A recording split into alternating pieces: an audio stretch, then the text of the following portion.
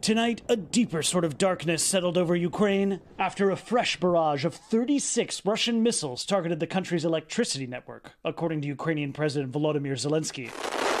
The Ukrainians say anti-aircraft systems shot down about half of them. But the attacks still left about 1.5 million people without power, according to the government. It's the latest in a weeks-long assault on civilian infrastructure the European Union is calling a war crime. Ukrainians in the capital now rushing to buy up generators to light and heat their homes. All right, so this is where the generators are supposed to be, and there's only 2 left. Some shoppers left empty-handed. Do you think that Vladimir Putin is trying to freeze you into submission? Of course he is. This shopper told me they do that deliberately to destroy the critical infrastructure. Will you surrender because you're cold? Never. We'll never surrender, he told me. Before we surrender, Putin will die like a dog.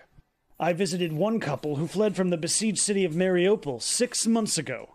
But Russia's relentless attacks followed them to Kyiv. We have some experience, she told me. We were living for a month under very tough conditions in Mariupol. We know how to survive. Thanks to these rolling blackouts, they're once again living in the shadows. This will have the exact opposite effect, she told me. Putin just doesn't understand how nationalistic we'll be now. For many here, life in darkness is an act of defiance. Matt Bradley joins me from inside Ukraine. And Matt, there is yet another major threat tonight.